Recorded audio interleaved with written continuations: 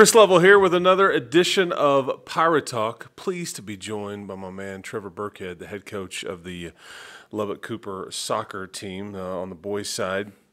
I want to make sure we thank everybody at Texas Tech Federal Credit Union for sponsoring these podcasts. Texas Tech Federal Credit Union is the home of the HERO program. That's a $1,000 closing credit on home loans for educators, military, and first responders. So we certainly thank them for being a part of these podcasts. So this is, Coach Burkhead, this is everybody call you Burke. Yeah. Is that how it rolls? Okay. So I want to make sure that was approved and all those things. Cat's the one who does it the most, I think. Okay, yeah. Coach Catwinkle, he's good people. So year 10 for you, is that right? Yep. Okay. Starting year 10 overall, 8 here at Cooper. Okay. Yeah. From Borger? Yep.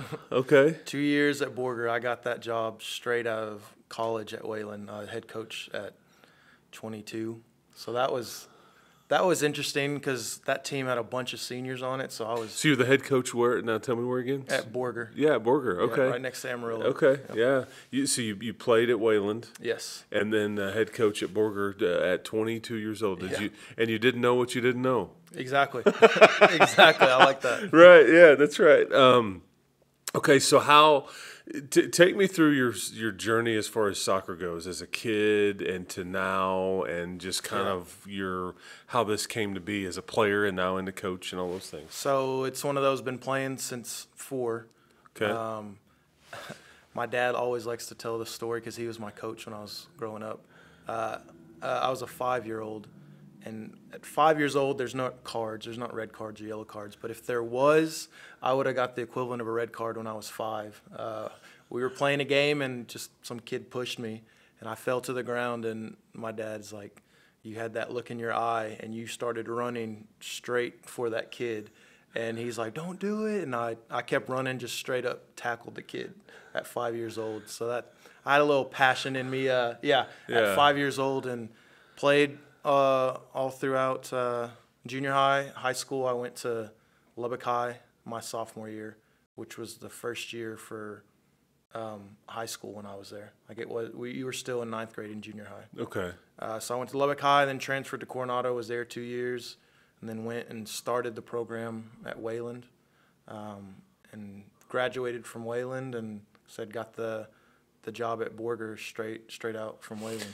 Because it's funny you said started the program and all that, and I know Cooper hasn't had soccer for forever. What, since 15, 16, 17? Yeah, my first year is when we started. There you go. Yeah, and you were kind of this rogue team for a year, just playing whoever. It wasn't UIL sanctioned until the year after. Because soccer is a funny sport in that there's these hot spots, and it's kind of new in a lot of places, but it's growing in popularity and all those things. Take me through the dynamic of just soccer in West Texas as you've seen it kind of grow, because, as we said, many people are kind of starting to say, "Hey, man, let's get soccer going." Right. And even when I was in high school, and it's still kind of the thing. Like, if you're in club, you got to go to Dallas. Like, that's just how it is. I think it'll always kind of be that way. But just over the last 5 years, like, we're getting a lot of new club teams in Lubbock. Teams in Odessa and stuff, so we're getting a lot more interest here in West Texas, which is great.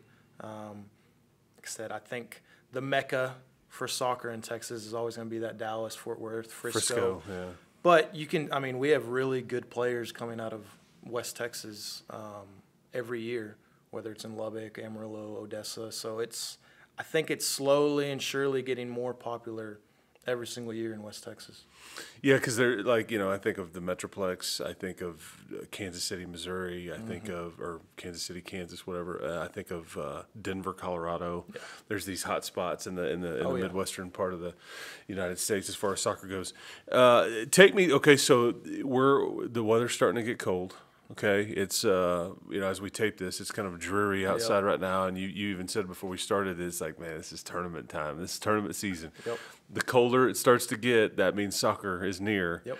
Do you like that, being in the like a cold? Because it goes against my brain in that it's like you would think this would be more like a spring, sport, but no, this is the dead of winter. Yeah, the coldest time of the year. Yeah, let's go play an outdoor sport. Yes, yes. But I love it. Like, I like the cold personally. I'm one of those people, like, if you're cold, you can always put clothes on. You can put stuff on. If you're hot, Yeah, You can only take off so much. So I like the cold. You got to have a strong mental capacity to do stuff in this weather as well. So do you? Because when we had Coach Rogers in here, who coaches on the girls' side, and she's talking about how she ordered her stuff for the season. They've got these parkas and all these. Do you roll this way? Oh yes, it's.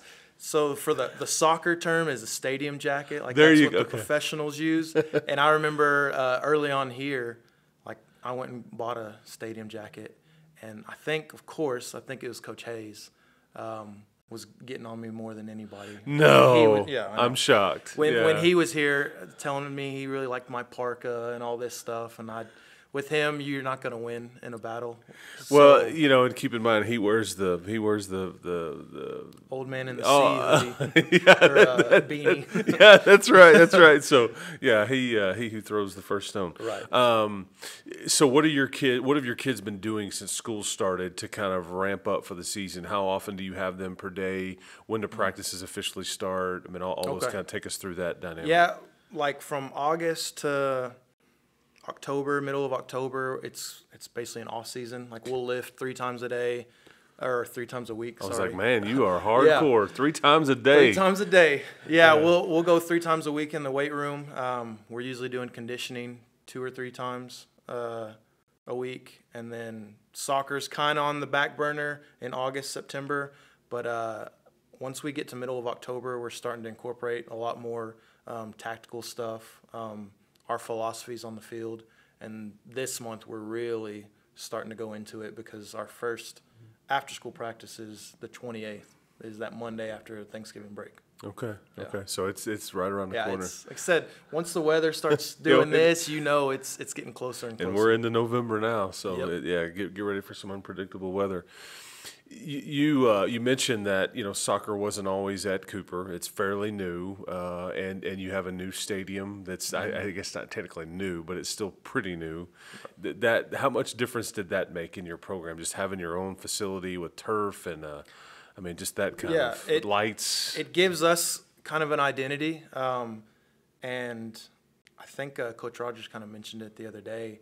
Like I did the same thing. I posted whenever we had our stadium set. Like I posted a picture on Twitter, and it blew up. Like I was getting coaches from I've never even heard of schools saying, "Yeah, we want to go play y'all next year." And it's a big deal because most soccer teams in Texas play on the football field, which is fine, but you only get about 63 yards width. Because the one thing about soccer, you can have a field that's 55 yards wide, and then you can have a field that's 75 yards wide. And then same with the length, it can either be 100. So those two are acceptable. Mm-hmm. Yeah. So Pampa, their field I think is probably 57 yards wide, and then our field is around 75 yards wide. So big difference. it makes a big difference. And most of the time it kind of gives us an advantage because our field is about 8-10 yards wider than most a field people play on. So we practice on it every day. We can do different tactical stuff with a wider field. spacing and all those things. Yeah. Exactly. Set pieces. I love all the terms. Yeah. We were talking about FC and all the different things. Where did do you do scarves? We started that last year. Like we started getting scarves last year, and Because that's like the thing in soccer, man. The soccer scarves and all those. and a lot of them they'll hold it up and it'll have different sayings or whatever. And we started doing that last year, and we sold out last year. Okay. So the fans they're enjoying the scarves as I well. love it. That's funny. Yeah, because I was talking to Coach Rogers about the soccer terms, and like in any other sport you're just in shape, but it's fitness. Mm-hmm. How's our fitness? Her or his fitness isn't good enough, or it needs to be better, or our fitness is really good. I just think that's cracks me up. You guys won district last year. Yes. You were did. coach of the year last year. Yes. Yes. Pretty cool. Yeah. I mean, brag about you. I mean, was did you don't set out in a coaching to be like a coach of the year and all those kinds of things. It's just kind of a byproduct, but it's got to feel good that you had a good year, put it together, and were recognized. Yeah, for such. it does. And last year, to be honest, going into that year, you have your expectations and you have your realistic expectations. And, I mean, we always are trying to win district. But last year going into the season, myself and Coach Gwynn, we were a little worried just because the year before we had graduated 6 starters, and we had a bunch of young guys coming in to the fold last year. And, I mean, I give a lot of credit to those guys. Like, they surprised us from August 15th when we started the school year all the way to getting knocked out in that 3rd round, which was the furthest we've ever been. So it was a fun year for sure. I think that means last year for Lubbock-Cooper on the boys and girls side, you both went further than you'd ever gone before on both sides. And so it was a great year for both of us. Definitely the girls, especially with their team being so young and them going that deep. That was a good year for them as well. And I get the sense from talking to both of you, there's kind of this camaraderie between those, maybe more so than any sport on campus, where you work together, you kind of help each other. There's this kind of this cohesiveness there. Yeah, I could see that for sure. Yeah. And it helps with me too, because like I said, I'm starting year 8 here, and I've been in the girls' soccer period all 8 years. So I'm real close with all the girls and the girls' coaching staff, and we mesh well together. So it makes things a lot easier. That's all. So you already kind of know your team. Yes. Okay. Any athletes you're waiting on to get that are in, well, there's one in particular that we'll get into in a minute as I just asked that question. But for the most part, are they all soccer only? Yeah, the last 4 or 5 years, it's been getting more and more. Because it's hard. Your season, it spills over into both semesters. It'd be hard to do anything else if you're not. Yeah, if you're and playing soccer. It's one of those sports. It's such a skill-specific sport where, I mean, it kind of shows here and there if you're playing it year-round compared to just during the season. Picking up as a hobby, yeah. And we have a couple JV guys, a couple of football freshmen that will come over here pretty soon. But, yeah, the one, he's a pretty good football player too. Yeah, and we'll get to him in a second. We're talking about Cub Patton. But I recognize Tegan Van, who did some kicking for the football team a year ago. I recognize Zach Dallas, who's a big, tall kid who's a senior. Anybody else you want to highlight before that'll be that returning that you already know? We're bringing Zach back, who he was offensive player of our district. Okay.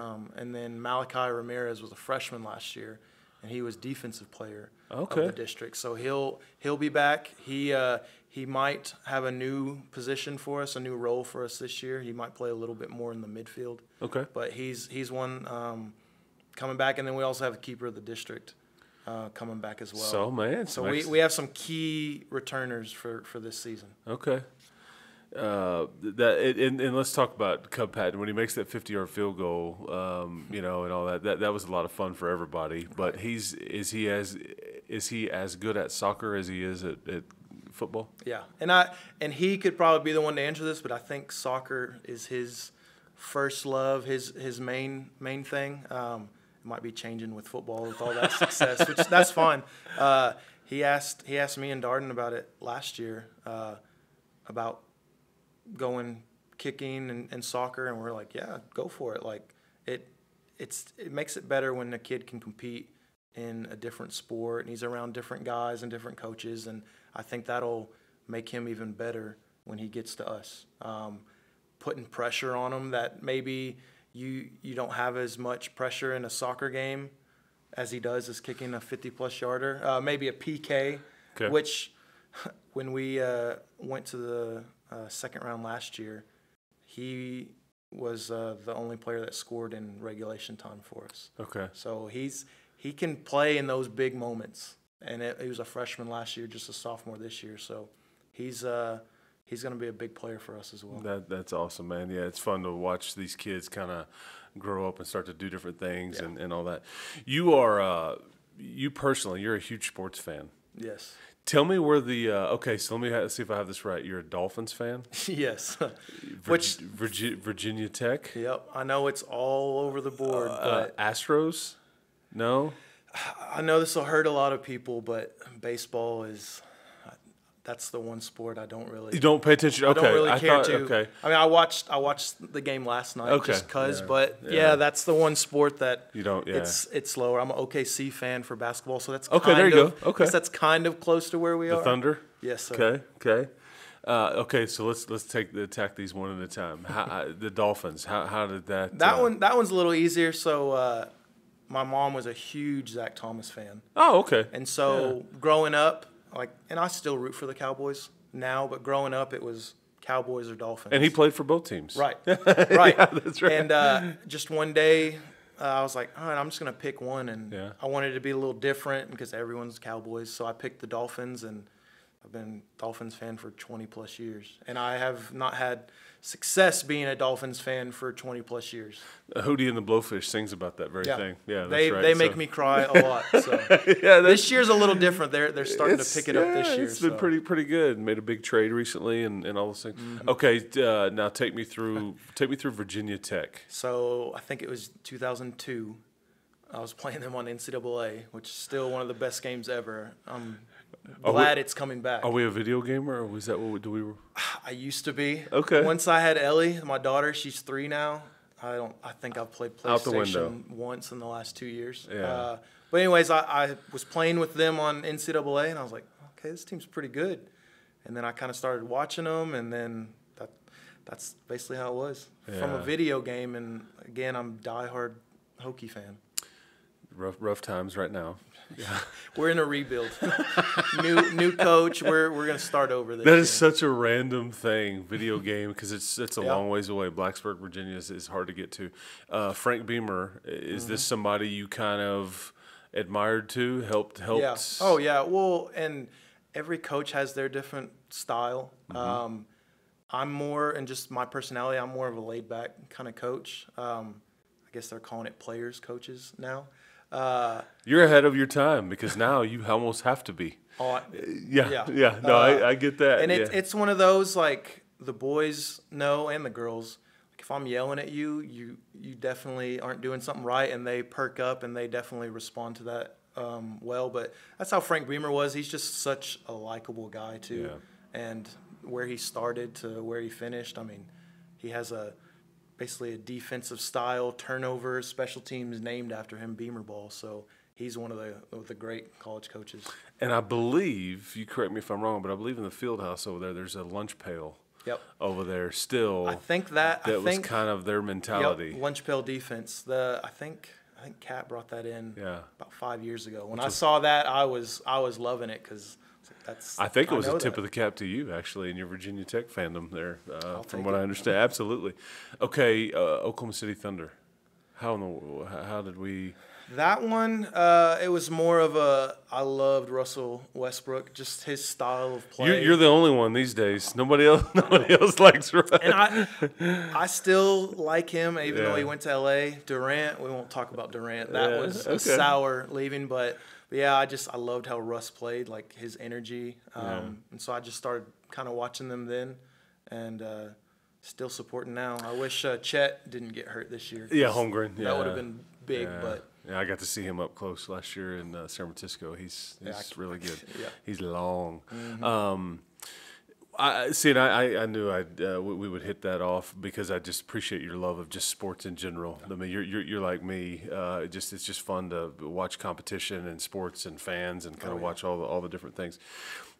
Interesting that this particular year, here we are in November, I mentioned that, like, will you get into the World Cup? Because the World Cup is right around the corner. Yeah. It's going to be at a different time of year for the first time, I think, ever. Yeah. And around the holidays. Starts right, I think, the week before or the week of Thanksgiving. Yeah, it's that week of, I'm pretty sure it's the 20th is the first game. So is this appointment television for you? Oh, yeah, even usually it's in the summers and it'll be in a European country or South, whatever, and the time difference. So there's sometimes in the past I'll wake up at 4 o'clock just to watch a game. Who is Burke watching then? It used to be Belgium, that used to, and I'll still kind of root for them. And of course USA, because they didn't make the World Cup last first time in 8 years. That's right, they're back. And actually supposed to be. It's exciting. Yeah. Almost all of our starting 11 is European-based, which I hate to say it, but that's what you have to do in soccer. And so we have a lot of – and, again, soccer's on the rise. I think it helps that our international team is good now.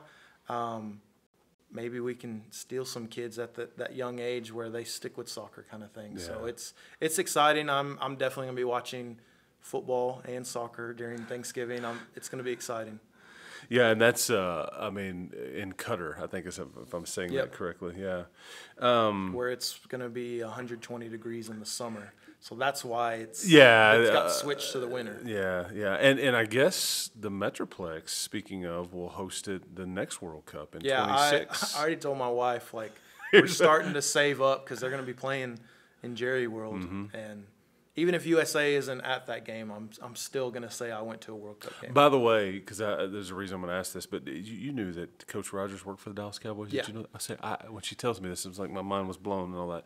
But you know they're going to have to modify Jerry World like almost on a permanent basis to make that field fit. They have to go in and cut some boxes out at the field level to make the I thought that was because I happen to know a guy that works for the Arlington Sports Commission, and he's like, oh, yeah, we got to – but it was a big enough deal to like host it. I think every seat will be filled. Oh, for World Cup. It's going to be pretty incredible to see. Do you watch any of the teams stateside like MLS and stuff, or are you more EPL? And I'm more EPL. I'll follow FC Dallas. Okay.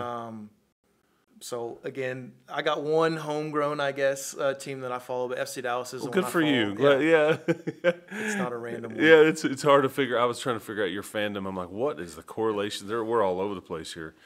In like EPL, Chelsea, Liverpool, Man Chelsea. U. Okay, Chelsea. Okay, so like hardcore. Oh yeah. Like we have 3 dogs now, and the first one we've had him for about 8 years. His name is Drogba, which is my favorite player of all time that played for Chelsea. Okay. The other one is Thunder.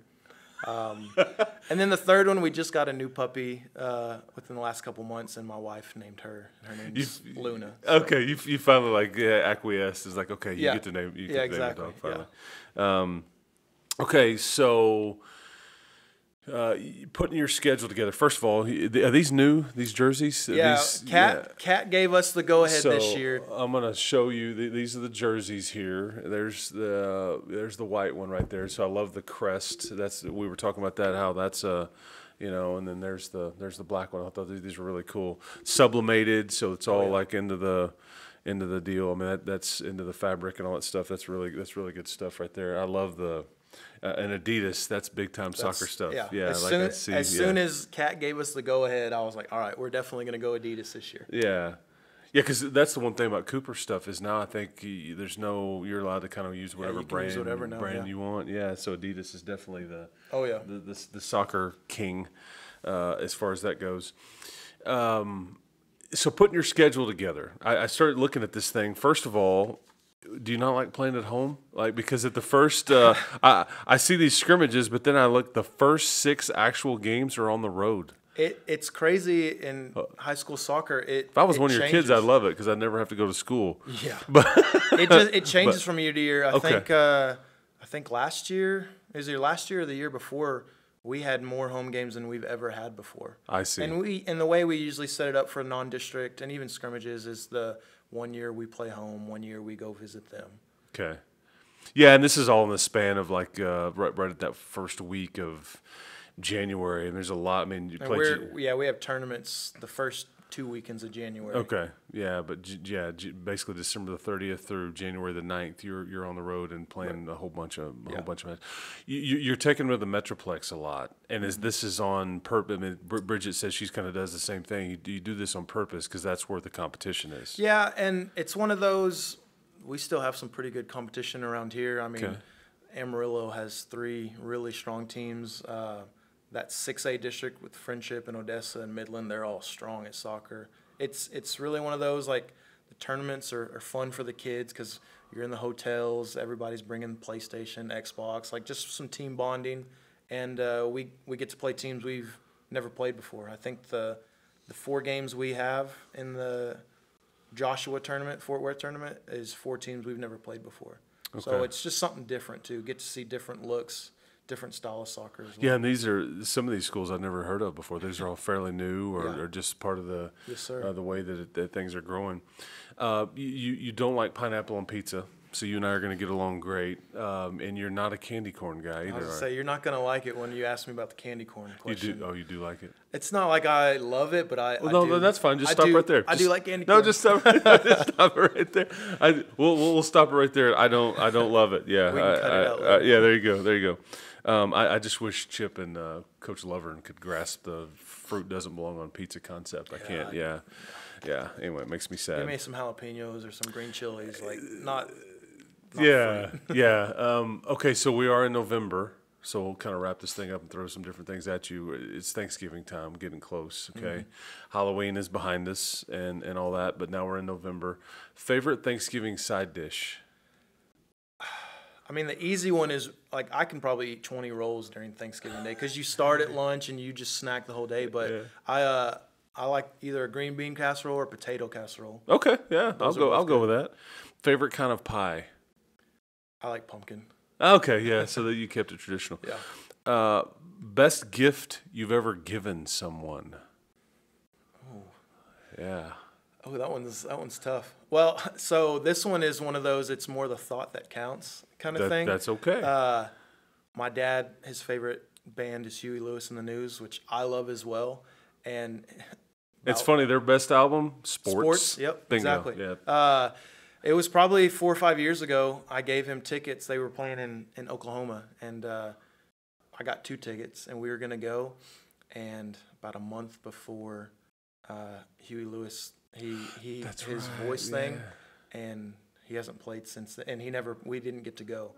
So it was one of those, the best gift I ever gave didn't actually happen. But still, But, the intent was there. Yeah, I can respect that.